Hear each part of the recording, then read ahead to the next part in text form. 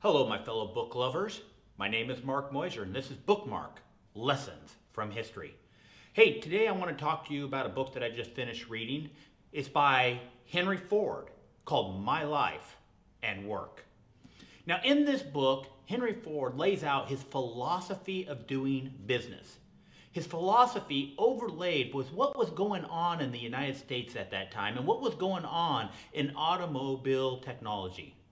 Henry Ford was not some rich man. He was a tinkerer, somebody who loved mechanics. And he fell in love with the concept of the automobile. And he created an automobile. But rather than build a car for the rich, he wanted to build a car that everyone could own. In this book, Henry Ford lays out his philosophy of doing business. This book is a history. It's a history of America moving from the country into the cities. It is a history of America moving from being farmers to manufacturers. This is a story of a man taking a rich man's toy and turning it into a necessity that all Americans love and use. Henry Ford was a disruptor.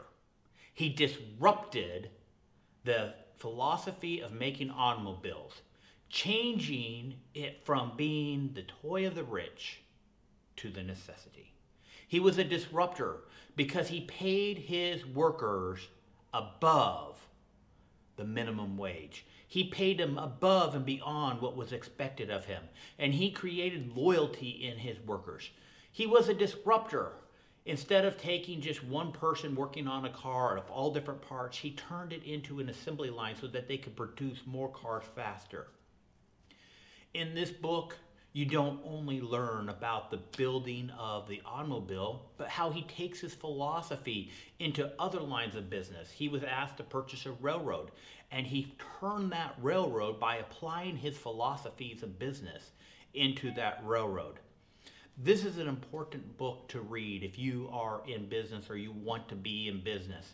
This is an important book if you want to try to understand the turning of the century and the moving from an agriculture society to a much more urban society that we see ourselves in today. If you want to understand the past, this is a great book to read.